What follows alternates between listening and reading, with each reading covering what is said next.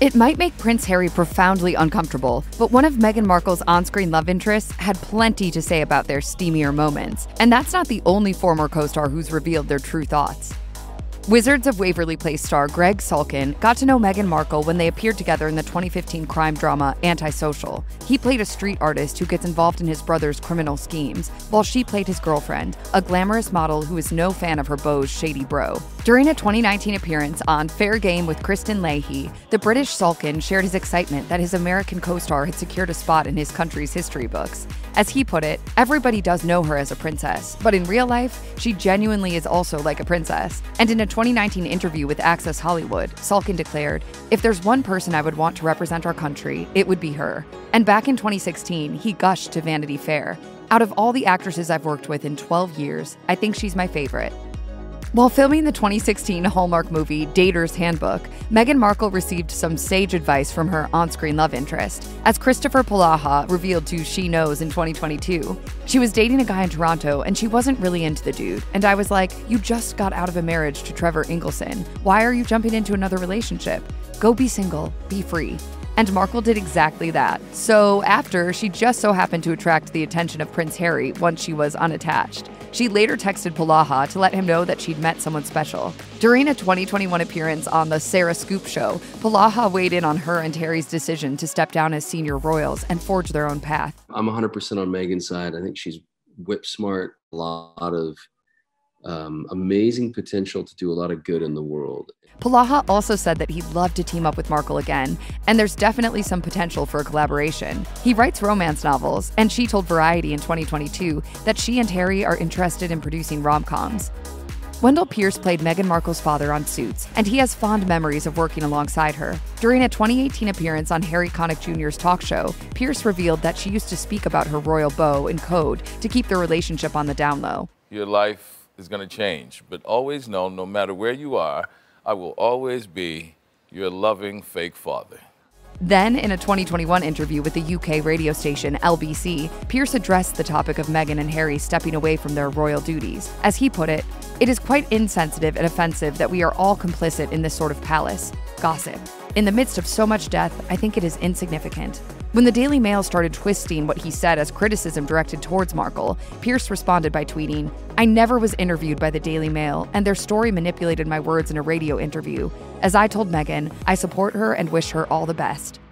In 2005, Meghan Markle and Simon Rex both appeared on the UPN sitcom Cuts, and then multiple tabloids wanted to cast the two of them as love interests in real life. In a 2022 interview with The Guardian, Rex revealed that he'd been offered $70,000 to lie about having a sexual relationship with Markle. As he admitted, "I was broke as I really needed the money, but I'll be on food stamps before I do that." Rex alerted Markle about the slimy offer, and to thank him for refusing to play the tabloid's dirty game, she wrote him a letter that said, "It's nice to know there are still good people." The note was so meaningful to Rex that he had it framed. Markle once told Good Housekeeping that she had a side hustle as a calligrapher, so we're sure the letter was worthy of that frame. It's so funny that we live in a time where everyone's like, it's such a big deal. I just did the right thing, you know? In a 2018 interview with Entertainment Tonight, Abigail Spencer revealed that she and Meghan Markle are more than just close friends. They also have the exact same birthday. The two of them appeared on Suits together, but they actually first connected when they were auditioning for a different project years earlier. As Spencer recalled, "She was just so stunning, and there was just something about her." After The Times published its 2021 report about the bullying accusations a palace advisor made against Markle, Spencer defended her friend in a lengthy Instagram post. When they reconnected after not seeing each other for a while, Markle integrated herself into Spencer's new group of friends, who were instantly charmed by her warmth and attentiveness. Spencer also revealed, "She's been there for me and physically held me in my darkest hours. After my dad died, after a gut-wrenching breakup, she brought me into her home and nursed me back to health."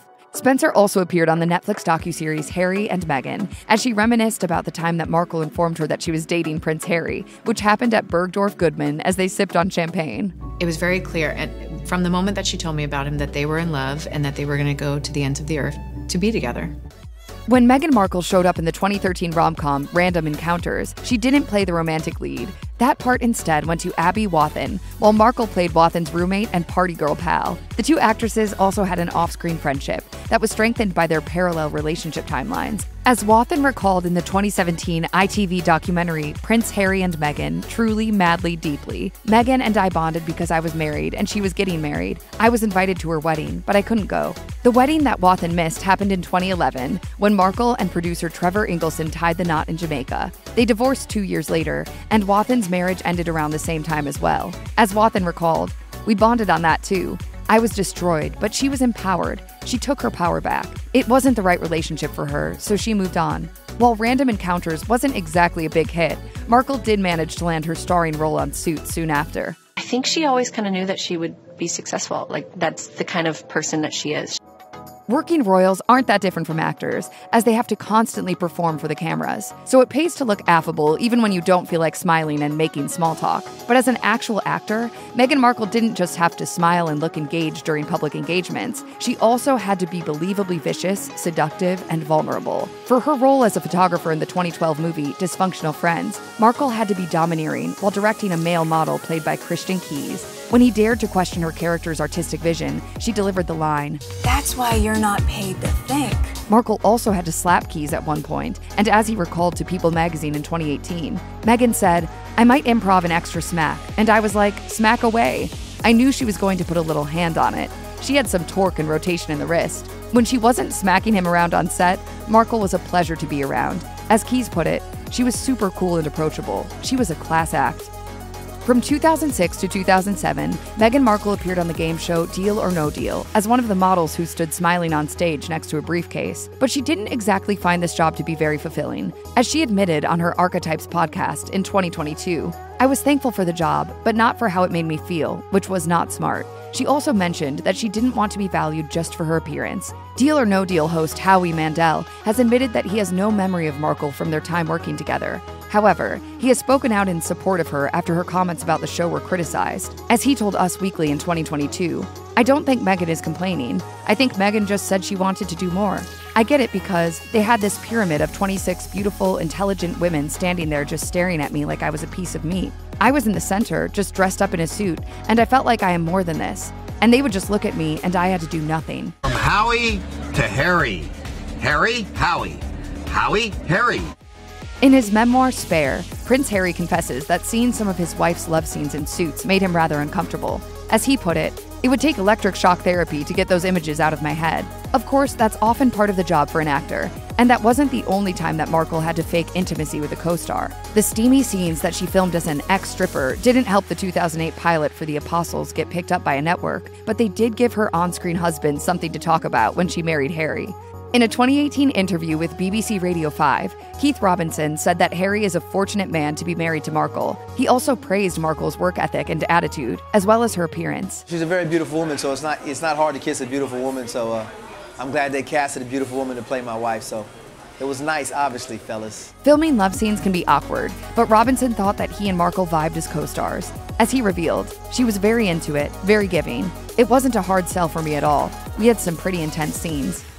After Meghan Markle found her prince, her Suits co-star Patrick J. Adams assumed the role of her White Knight. When she was accused of bullying palace staffers, he defended her in a series of since-deleted tweets. As he put it, "It sickened me to read the endless racist, slanderous, clickbaiting vitriol spewed in her direction from all manner of media." Adams also criticized Buckingham Palace for announcing that it would be investigating the bullying allegations, arguing that it was Markle who was a victim in this situation. As he put it, "This newest chapter and its timing is just another stunning example of the shamelessness of an institution that has outlived its relevance, it's way overdrawn on credibility, and apparently bankrupt of decency."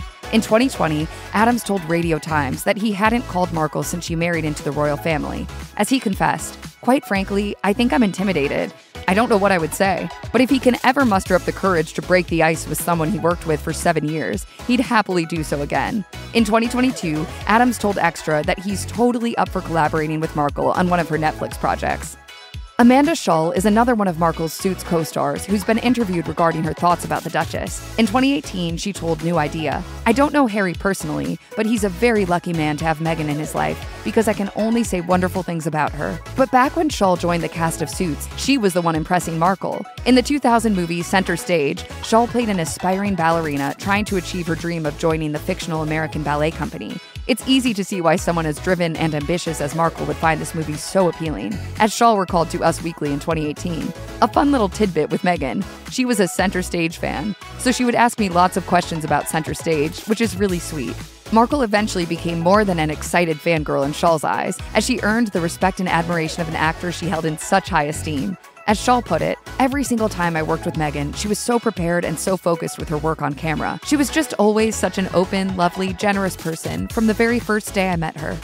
Meghan Markle's Suits castmates weren't bitter when she bid them farewell to embark on her new royal life. Some of them even scored invites to her wedding in May 2018. Before the ceremony, Sarah Rafferty spoke to Today about the cast's close bonds. We were with each other for longer than we went to college or high school with our friends, so we became family in a way. We're still family, so this is a wonderful family.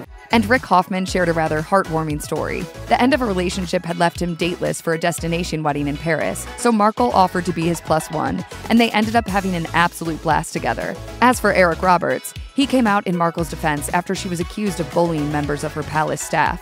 She's not a bully, in my experience, at all. She could not have been more gracious. D.B. Woodside also found the allegations impossible to believe, as he insisted to Entertainment Tonight. Meghan is one of the sweetest, nicest, most intelligent, thoughtful human beings that I have ever met in my life. The thing about her is she's strong and she's resilient. And if they think that this kind of stuff is going to knock her off her game for very long, they picked the wrong woman to mess with.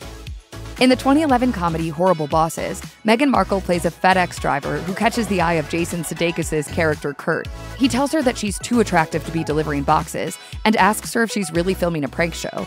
Alas, this cringe-worthy attempt at flattery fails to impress. In a 2018 interview with Entertainment Tonight, Sudeikis quipped that all it took was filming that scene to convince him that Markle would someday trade her FedEx cap for a crown. As he put it, she was regal in that moment, and it seemed like she's only gotten better at it. It was great. She was very sweet.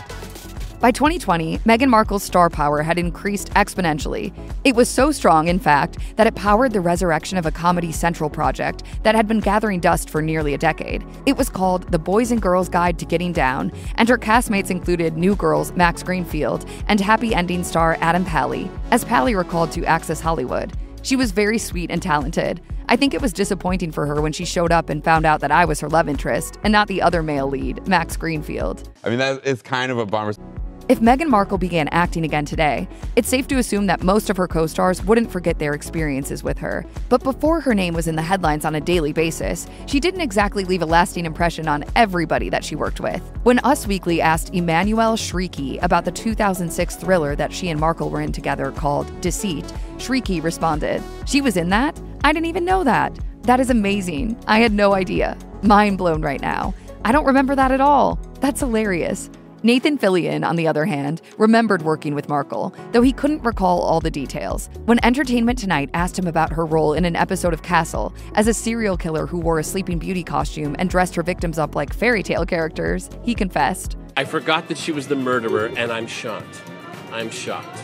Then there's comedian Russell Brand, who claimed that he snogged Markle in 2010's Get Him to the Greek. But on a 2018 episode of the British talk show Loose Women, he admitted that he doesn't actually remember the supposed kiss, though he does believe that the footage exists. I only know this because I think I saw a clip of it somewhere. Despite Brand's recollections, it's worth noting that no such scene actually appears in the final cut of the film. Meghan Markle had a small role as a bartender in the 2010 drama Remember Me, and the star of that film, Robert Pattinson, still remembered her many years later. In the scene, she makes Pattinson's character smirk when she denies his friend a drink, much to his bewilderment. When E! News asked Pattinson to comment on Prince Harry and Markle's engagement in 2017, he said, "Yeah, she seems great. I worked with her as well, so well, she didn't remember me. It's my claim to fame." And when Pattinson was asked if he believed that his history with Markle would score him a wedding invite, he laughingly replied, "Hopefully." Pattinson ultimately didn't attend the wedding, but the snub should hardly be interpreted to mean that Markle didn't enjoy working with him. Quite the contrary, in fact, as she gushed to Her World back in 2013. "Oh, he's such a sweetheart. He's a really lovely guy and a really great example to be able to watch someone who is young, whose stardom has really taken over his life in such a huge way, and yet he's still gracious, humble, and cool. I think that is really endearing." Interestingly enough, Pattinson has another royal connection to Markle, as he was reportedly once considered for the role of Harry in a biopic called The Spare.